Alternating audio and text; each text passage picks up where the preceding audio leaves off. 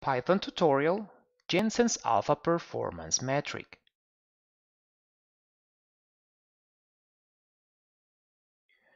Portfolio performance metrics consist of portfolio expected or realized risk premium by unit of risk. This topic is part of investment portfolio analysis with Python course. Feel free to take a look at course curriculum by clicking link at the description box below. This tutorial has an educational and informational purpose and doesn't constitute any type of trading or investment advice. Please read full tutorial disclaimer at the end of this video.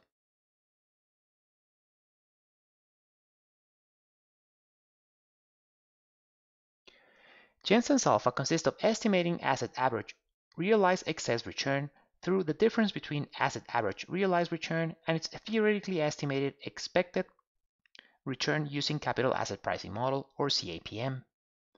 For full reference, I recommend that you read Michael Jensen, The Performance of Mutual Funds in the Period from 1945 to 1964, published in the Journal of Finance in 1968. As a formula, we have that the asset Jensen's alpha, or the asset average realized excess return, is equal to the asset returns mean minus, and within brackets we have the risk-free rate of return mean plus the asset market beta, which is the linear relationship between the asset risk premium and the market risk premium, multiplied by market returns mean minus the risk-free rate of return mean. Great. So let's go into Python PyCharm IDE so that we can study Jensen's alpha with greater detail. Excellent. So here we are Python PyCharm IDE. In this tutorial, we'll be working within Python tutorial Jensen Alpha Performance Metric code file. So the first step within the tutorial is to do packages importing. So we're going to import numpy smp, pandas as cd, and then from stats models, we're going to import .regression.linear_model as lm for our linear regression, and then tools.tools as ct for the constant or intercept for that regression. The following step is to create data for Jensen's alpha performance metric calculation. So we create an object named returns, which is equal to pd or pandas.read_csv, and within it we have the path to the data file found within data directory and the corresponding file Jensen's alpha performance metric data as a plain text file with .csv or comma separated values, index column as date, and we parse those dates as true. So let's go ahead and open that data file. As we can see, we have a plain text file with .csv or comma separated values. The first column of this dates with the monthly frequency from the beginning of 2007 all the way to the end of 2016, therefore 10 years of data. Then we have SPY minus RF. That corresponds to the asset risk premium. In this case, the asset has SPY ETF investment vehicle, which intends to replicate the Standard & Poor's 500 index. Therefore, here we have its monthly arithmetic returns minus the corresponding month risk-free rate of return for the asset risk premium. And on the third column, we have MKT minus RF, which corresponds to the market risk premium. Therefore, here what we have is the market portfolio monthly arithmetic returns minus the corresponding month risk-free rate of return for the corresponding market risk premium. So back into the code file, they continue to perform Jensen's alpha performance metric calculation. So for this, first to that returns object, we're going to add a new column with a constant or intercept. Therefore, we have returns.loc, and within brackets we have first semicolon. So we're selecting all the rows, comma, and creating that new column, which we are going to name CT for constant or intercept, which is equal to CT feature from stats models dot add underscore constant to those returns.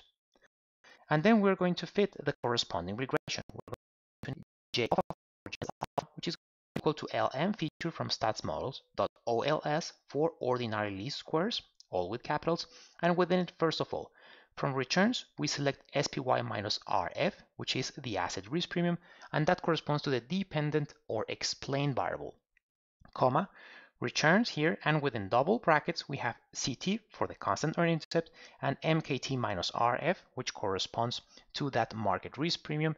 Here we have those independent or explanatory variables, in this case, one independent or explanatory variable together with the constant or intercept, comma, has a constant equals to Boolean, and then with dot fit, we fit that linear regression.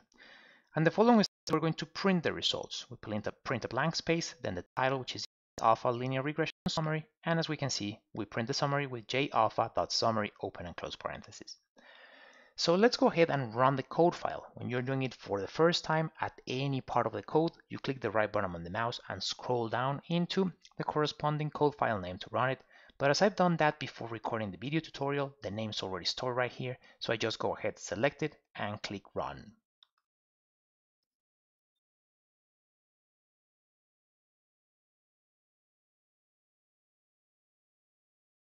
Perfect. So open the running console here, and if we scroll to the top, we see Jensen Alpha, linear regression summary, the ordinary least squares regression results, and specifically,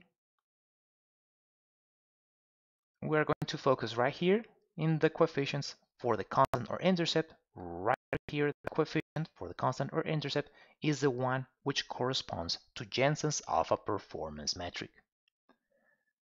Excellent. So now that we finished studying Jensen's alpha performance metric, let's go back into the slides.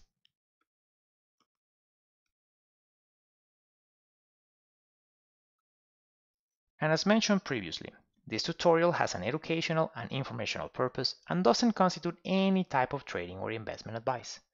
Please pause the video now so you can read the full tutorial disclaimer. Okay, so with this, we finish this tutorial. Thank you for watching.